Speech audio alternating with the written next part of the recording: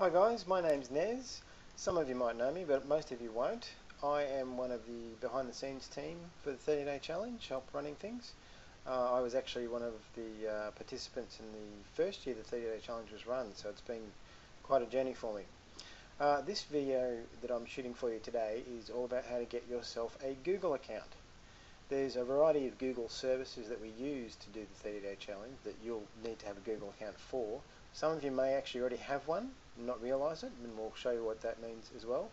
But without further ado, we shall get onto the video and go through how to get yourself a Google account. Okay, now creating a Google account or working out whether you've already got one is very simple. You just go up to the address bar of your Firefox browser and type in google.com. Now for me it's google.com.au because I live in Australia, which you could probably tell from the accent. And for whatever country you live in, it will be the same situation. Your country code will show up there. Now the country is irrelevant because all of the Google services will work globally, so it really doesn't matter what country you're from, so we can just ignore that part.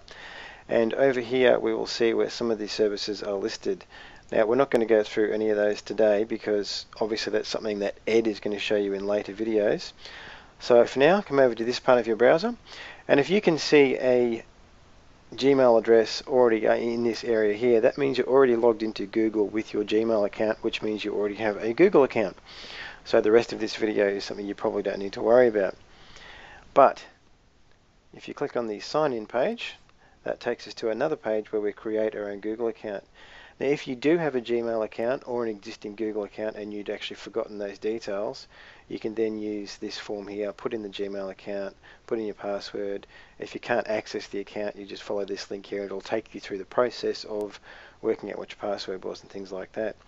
If you don't have a Google account at all, or you can't remember, or you want to create a new one, we just simply click on the Create an Account Now button, and that brings us to,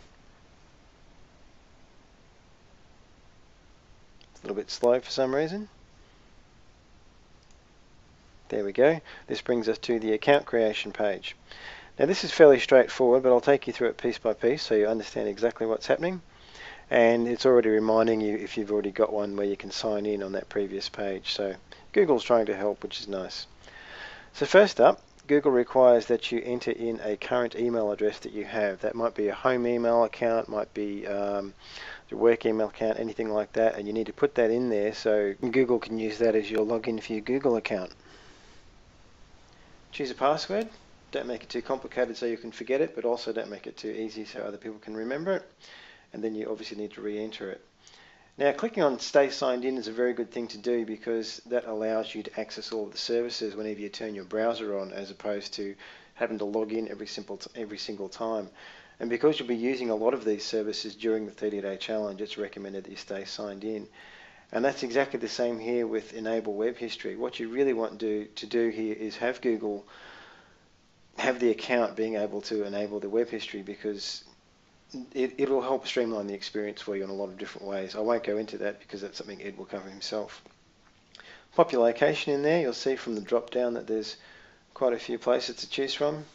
Google really is omnipotent. They're everywhere. And then of course we've got one of the fancy little captures. Hopefully you can read yours. I occasionally have trouble with mine. My eyes are slowly going square filling in all the capture forms. And then obviously Google has their own terms of service that you need to agree to before they'll let you have anything. And by clicking on the button, you're accepting the terms and you are creating your account. Now as soon as you click that account creation button, your Google account will be ready to go.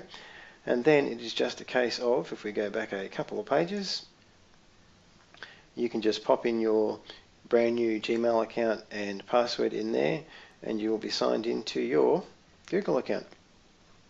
And that's it for me. Enjoy the rest of the challenge, everybody.